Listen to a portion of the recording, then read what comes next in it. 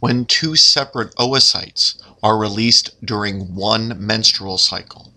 There is the possibility that they are both fertilized, obviously by two separate sperm, resulting in two separate zygotes.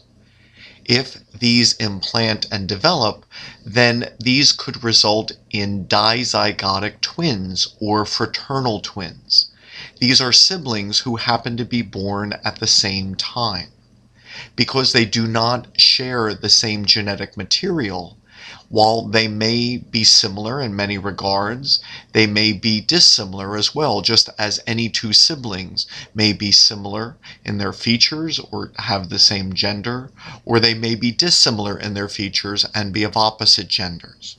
Thus, dizygotic twins, having resulted from two different sperm fertilizing two different ova, are not identical and merely share the same degree of similarity that any two siblings might share.